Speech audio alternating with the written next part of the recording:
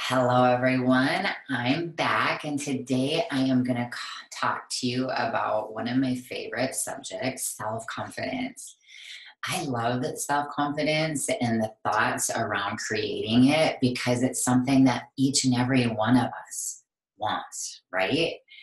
Self confidence is, first of all, defined as being secure in yourself and your abilities. And it really comes down to three different things: being able to trust yourself, knowing that you can experience any emotion without being harmed, including fear.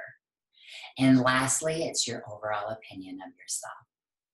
So let's look at the first one: trusting yourself. It's basically knowing that you will do what you said you would do and that you'll follow through on your plan and take care of yourself.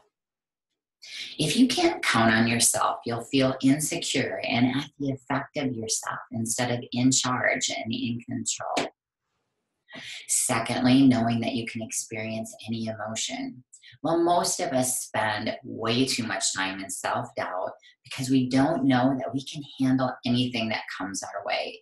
When we know that the worst that can happen to us in any experience is an emotion, we will be flooded with self confidence. And then, lastly, your opinion of yourself. What you think of yourself is what generates or deflates self confidence. Confidence is a feeling, self confidence is a feeling about yourself. And then, lastly, I just want to say that self confidence is not arrogance.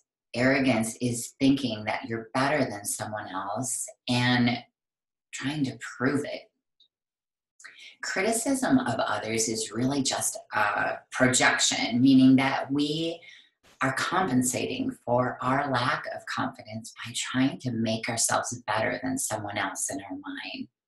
This is why arrogant people often lie and exaggerate their abilities and their accomplishments.